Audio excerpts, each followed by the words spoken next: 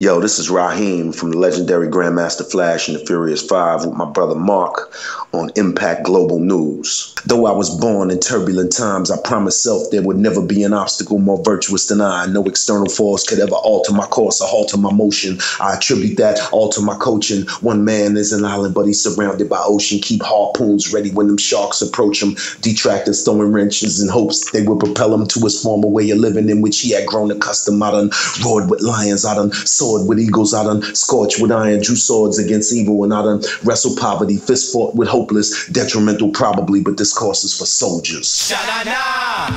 We're live and direct. This is Impact Global. My name is Mark, aka Short to the Shot, Blak Prophetz, with my man Rahiem on the set of the Get Down Part 2. Rahiem was one of the last members to join that great hip-hop group, Grandmaster Flash and the Furious Five. Now, there's no need for me to go into how you got into hip-hop, rapping, and all of that stuff. But as you know, the world is watching the Get Down. Now, is it real or is it factual or what? I mean, the dude playing the piano, is that supposed to be Manny Mel? Please, can you explain to us your character and how the story really was for the Furious Five MCs? Well, with the Furious Five, the person there were two members of the Furious Five that were musically inclined. Myself, which I was the one more likely to play, to be the one playing the piano because I took,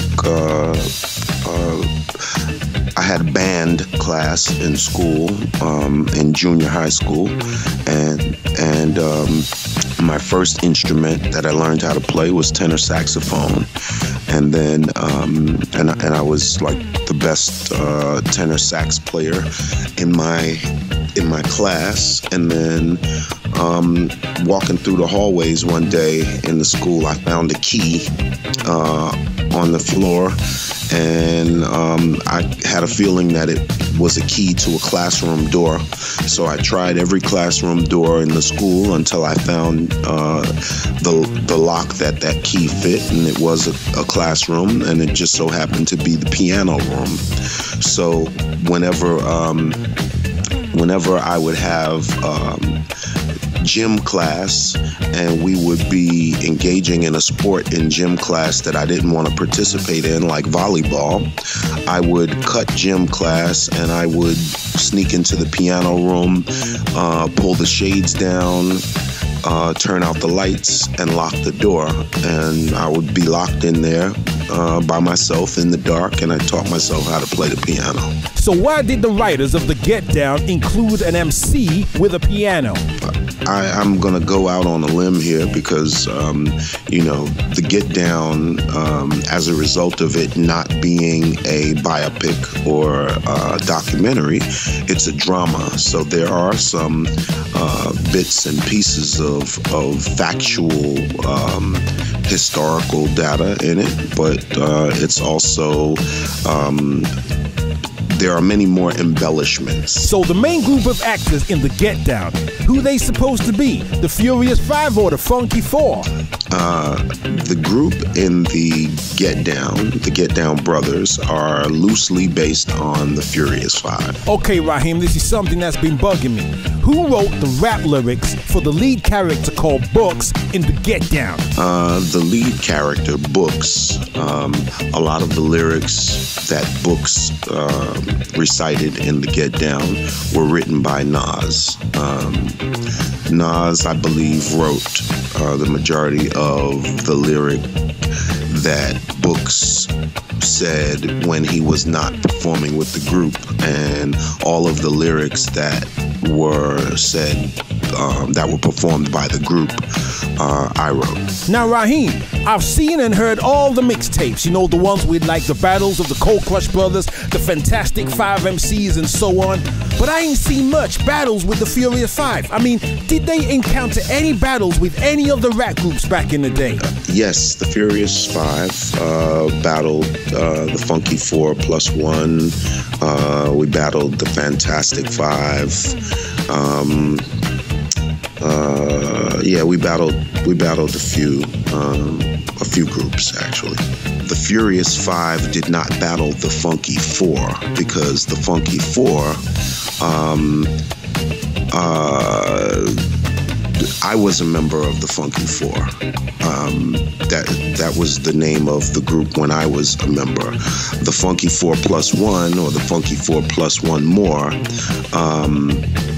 is what the name of the group became after I left and joined the Furious Five. Oh my goodness. I was recruited by Grandmaster Flash and the Furious Four when Grandmaster Flash and the Furious Four and DJ Breakout, DJ Baron, and the Funky Four battled May 11th, 1979 at the Webster Avenue PAL on 183rd Street and Webster Avenue in the Bronx. And even though Grandmaster Flash and the Furious Four won the battle, they really liked the way that I performed so much that Melly Mel, and at the time his name was Mr. Ness and later changed to Scorpio, they showed up at my mom's house a few days after the battle and asked me if I would be interested in joining their group. When the group initially split, how did this affect the band, and what was your view on the whole situation? When the group split in like 1984, 85 or something like that, we disbanded as a result of contrasting differences in how we should continue forward. If we some of us wanted to stay with Sugar Hill Records, and then the other half of us wanted to move forward and leave Sugar Hill Records because we had never gotten paid a royalty of any kind. We only got advances, and so we wanted to be treated fairly, and we didn't feel as though we were. Okay, but why was it so? It was divide and conquer. Sylvia Robinson, there was never any clear-cut reason that I could fathom that would have made sense as to why she saw the need to split the group up and work with, or just keep one person from the group to make sure that she took care of. I mean, maybe it was an expense thing, and obviously it's cheaper to care for one person than it is for six, so that could have been it, but who knows. Now, the Furious Five's Keith Cowboy, a phenomenal MC. What happened? Tell us a little bit about Keith Cowboy. Cowboy was the mic controller, the crowd pleaser. He his call and response techniques with the audience. He pretty much had the audience eating out of his hand. He could command them to say something or do something, and they said and did exactly what it was he commanded them to do. He passed away in 1989, 3 days before his 28th birthday. No, I'm sorry. No, I'm wrong. He passed away in 1989, September the 8th, 1989. And his birthday is September 20th, and he would have been 28 years old. And he passed away from a virus called meningitis that attacks the fluid in the spine. And from my understanding, at the time of his demise, his spinal cord was completely void of spinal fluid. Rahiem in all the ladies' dreams. Now, how in the hell did you come about making up such a great line? Rahiem in all the ladies' dreams basically derived as a result of me trying to find slogans to rhyme with the name Rahiem. And like not just slogan, but like a catchy slogan, and it kind of stuck. I came up with that line as a result of a battle between the guy who actually inspired me to become an MC, rap artist.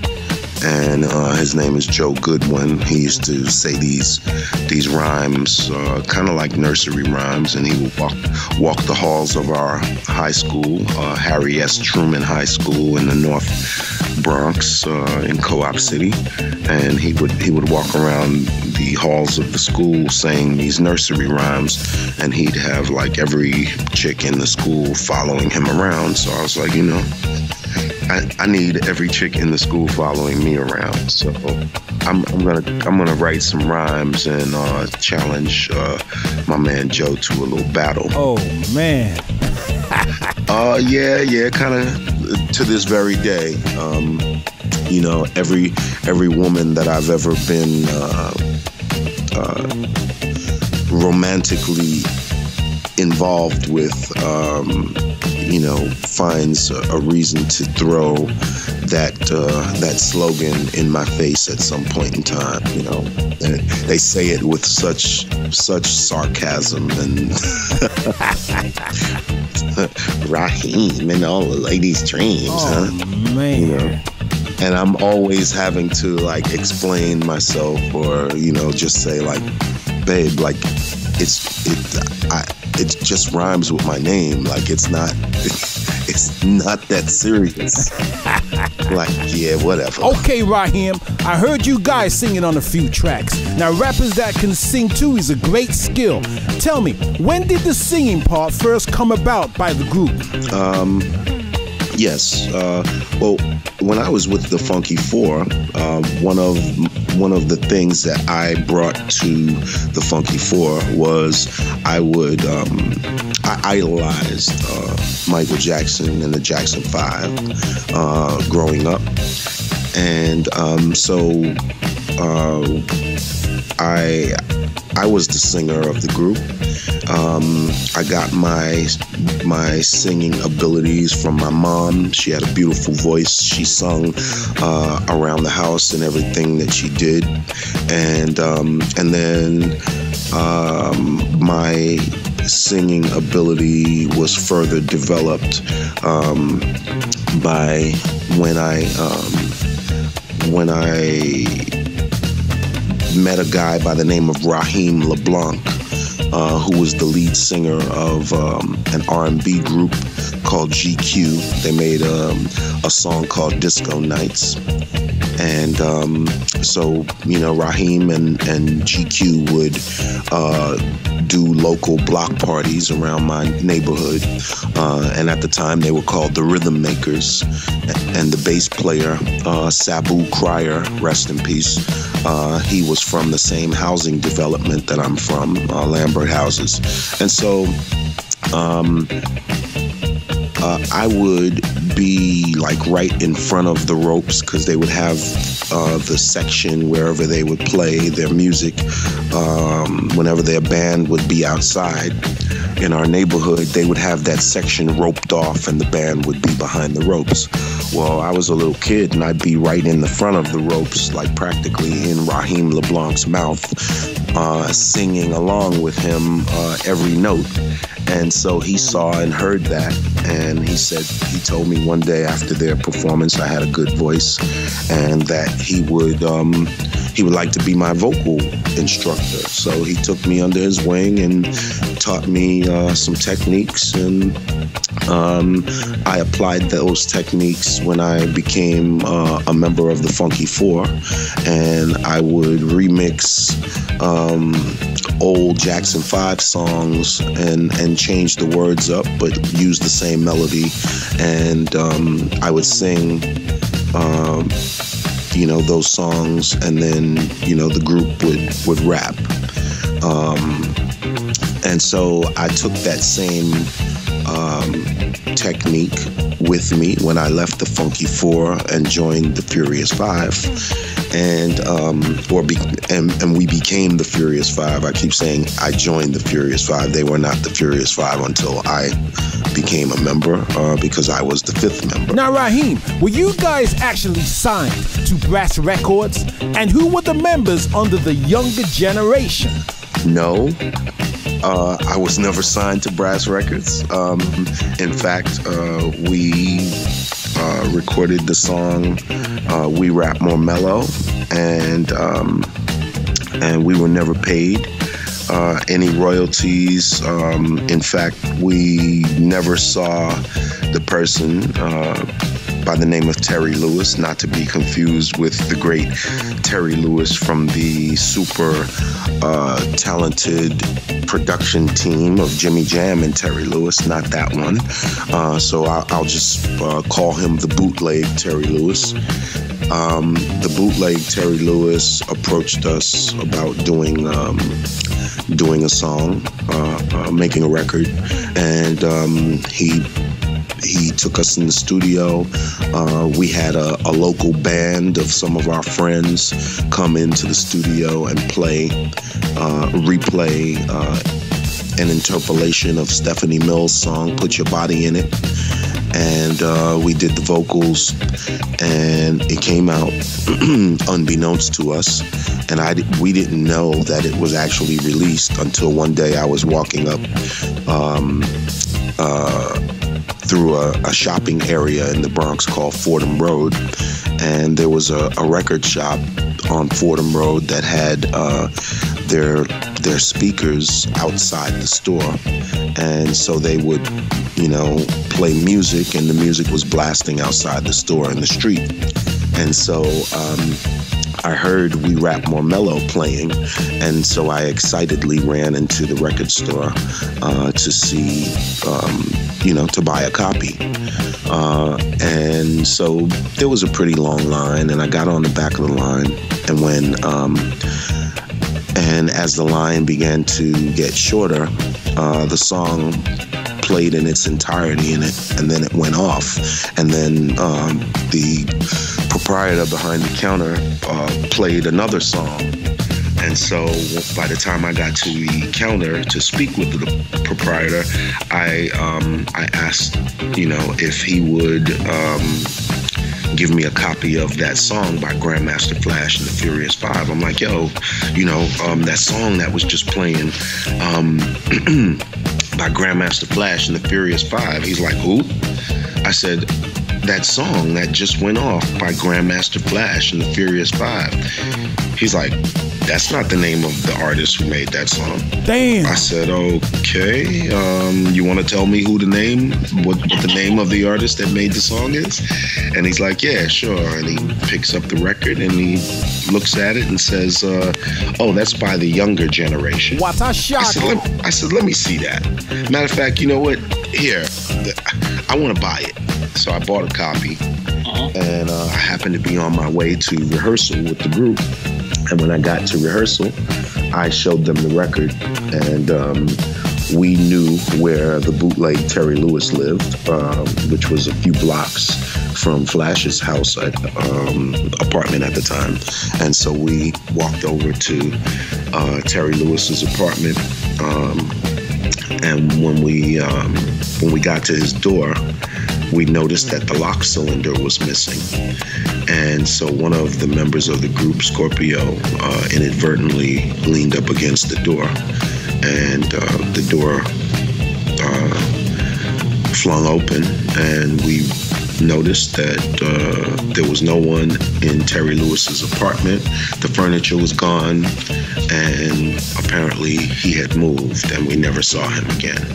And to this very day, never saw him again, never received a dime of royalties from Brass Records for the recording or sales of We Rap More Mellow. And is who's still alive? Terry Lewis? I have no idea. We never seen him again. This was in the 70s. Now here's something that's been bugging me for years, Rahiem. Why wasn't the Furious Five in the movie The Wild Style? The Furious Five were actually in the movie Wild Style, but when we had a performance scene at the amphitheater, and from my understanding, the scene after it was shot, and Charlie Ahern and his, I guess, editor looked back at the footage. The footage came out blurry, and so they wanted to reshoot it.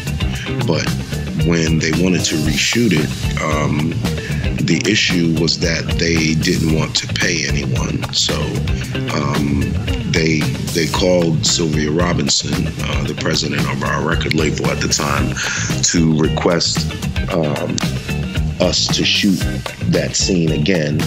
And when she told them that it was going to cost them, they decided not to reshoot it. So that's why the Furious Five is not in Wild Style. Do you have any new songs or collaborations in the pipeline? I am working on a solo project that I'm looking to release sometime in 2017. I'm writing a book. I'm working on a screenplay. The screenplay has nothing to do with hip hop. It's a sci-fi movie, and I'm pretty excited about it because I pitched it to a few professionals in the film industry, and they got really excited about it. So, okay, yeah. Rahiem, here's a tough one. What's your thoughts on today's so-called mainstream rappers? Are they skilled or just pop stars living off the hip-hop culture? The irony of this question is that, there's a whole world filled with very, very talented musicians that many people don't know and probably never will know. And unfortunately, with regards to the music industry, there's a whole industry filled with